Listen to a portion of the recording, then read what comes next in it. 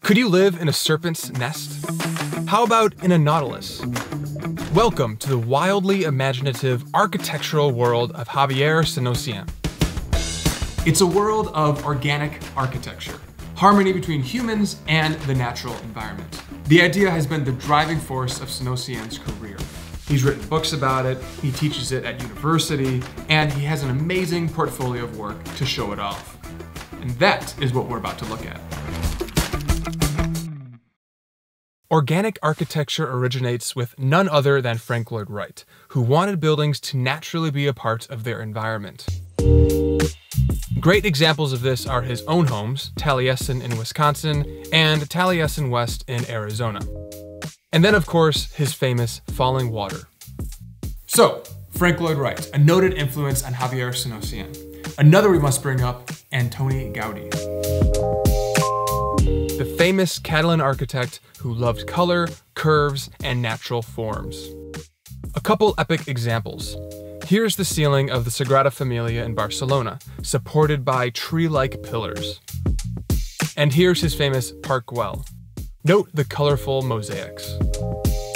These are just a couple things to keep in mind as we dive into Senosiain's work, starting with the Mexican whale. This house emerges from the ground like a whale would from the sea. The glazed tiles are meant to evoke water glistening. The flowing shape was created by blowing up a pneumatic structure, spraying it with a layer of polyurethane, and then after that, covering it in cement. The interior is equally mind-blowing. Next up is a selection of partially buried homes that rivals those of Hobbiton. And actually they were built before the famous Lord of the Rings set. To me, these homes have a science fiction look to them, but at the same time feel prehistoric, like something from the Stone Age. Here is one of my favorite pics of the complex, with a puckering fish entrance.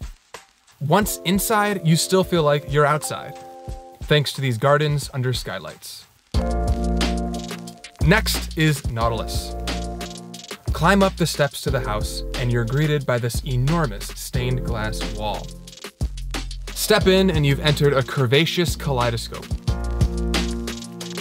You're immediately greeted by a garden and a welcoming conversation pit. The house continues to spiral up. You're meant to feel protected like you're in, well, a shell, one of nature's oldest dwellings.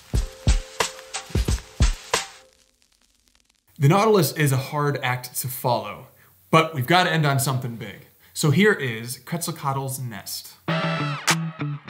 This is a 10-unit apartment complex outside Mexico City.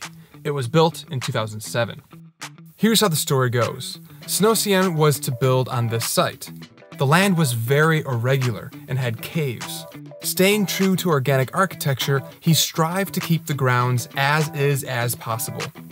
They had to get rid of some of the caves due to safety reasons, but the most stable cave they kept, and the mouth of it reminded him of a snake. And then he just ran with that. Quetzalcoatl, by the way, is an ancient Mesoamerican god. It's a serpent with feathers. Probably the most exciting thing about these apartments, you can rent them on Airbnb.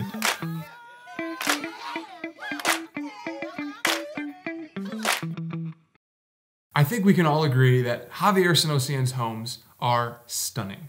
But I often ask myself, could I live in a home so strange? And then I think, well, why are they strange? These are natural shapes carefully designed to fit their surroundings. They're the opposite of strange, but they're certainly different. And humans usually don't like different.